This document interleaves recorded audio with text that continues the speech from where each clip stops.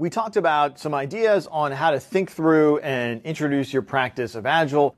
Now we're going to take a look at a couple of companies that have done this and a few things that we can learn from them. Let's start with Spotify. You may remember from the Spotify video that they started with Scrum and then they found that they wanted to discard some of those practices. Now, I won't even mention what they are because that's really not the point. Those practices might be a great fit for your Agile team and wasn't a great fit for some of their teams. I think the important points are that they figured out how they wanted to do it, they saw how it was working, and then they iterated. Related to that, they also gave the individual teams a lot of freedom about what to do, something that you heard. So it wasn't like they said, everybody stop doing burn down, they just gave them discretion about what they wanted to do.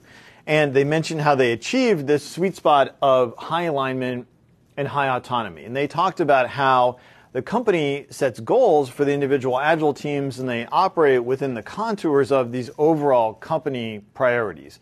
And so I think as you kind of interpolate between the different things they say, it's clear that they spend a lot of time with a very directed company vision about where they want to go and then decomposing that into the individual questions of where and who and how they're going to execute that in a way that gives the individual teams a lot of discretion to be creative and make the most about what they're able to do as a team.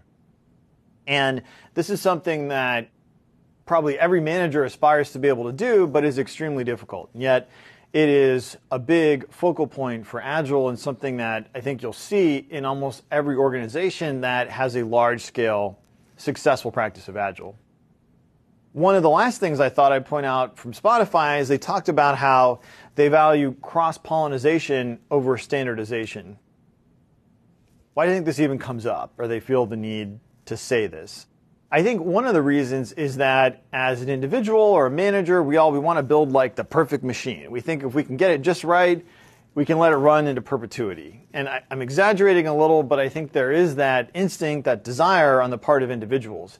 And it's nice to think that we could build this perfect thing and we don't have to worry about it. But the reality is we constantly have to be in this loop of looking at what's working and revising. And the only way that we'll achieve that is by allowing individual teams to try a lot of different things and valuing that over extreme standardization across the organization. I think that as soon as you get to a standard that you feel isn't terrible, it'll probably be, if you're having a good practice of Agile in individual teams, it'll already be out of date. So I think for a large-scale practice, it just generally is impossible. Now, if you find that for really good reasons it's important to standardize something, then you should do it. But generally speaking, I think it's worth taking note of the fact that Spotify felt the need to draw attention to this as something that allowed them to scale Agile successfully across many, many different Agile teams.